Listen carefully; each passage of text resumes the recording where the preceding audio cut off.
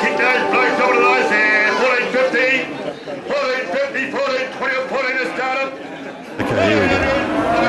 We've got 2,500 head of cattle at the Yea monthly store sale on Friday. Adam Mountjoy joins me. Adam, a different sort of sale here today, where we saw in the steer department the feeders step back a little bit, and your local graziers and the restockers took most of the steers. Yeah, they certainly did, Murray. It's interesting to see. We haven't seen competition from the grass department over the last few months through the winter months.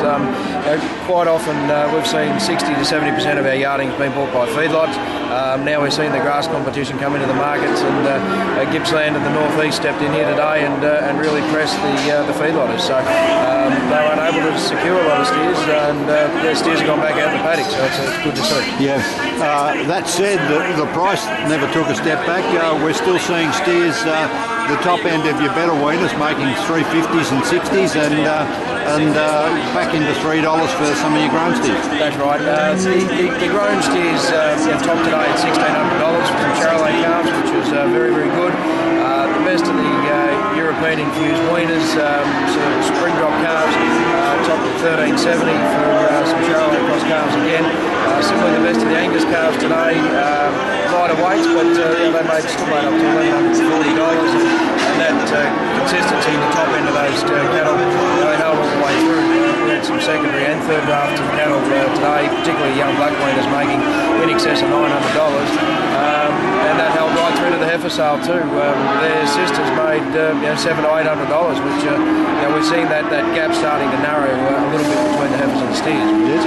It was a very strong sale. Yeah, it was almost reverse in the heifer sale, where the feeders just took everything en masse, and a good line-up of heifers with good condition on them, but a little bit more forward, done better than what the steers have done. That's right, yeah, and it's a terrific yarding of heifers, very, very good. The top end of the heifers being large drafts of the spring drop calves here today, representing some 340, 50 kilos, and consistently around $1,000 to $1,100, where the lion's share of the feedlot cattle were purchased out of the heifer run. Really they have to give $1,000 plus, so it's encouraging.